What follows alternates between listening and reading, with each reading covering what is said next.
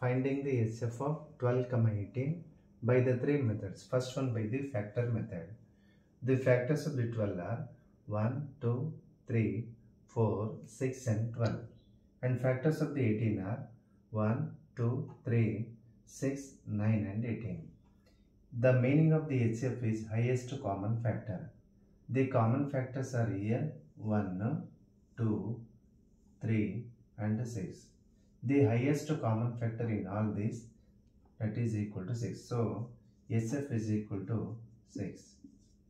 Now by the prime factorization method, 12 can be written as 2 square into 3 and 18 can be written as 2 into 3 square. The SF is in these common factors, that is 2 and 3, the lowest power we need to write. So SF is equals to, here is the lowest power is 2 and 3, which is equal to 6.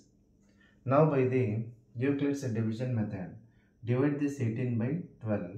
12 ones are 12.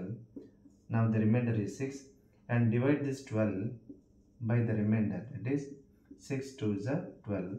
So the remainder is equal to 0. When the remainder is 0 at this stage, the divisor is the SF. Therefore SF is equal to 6.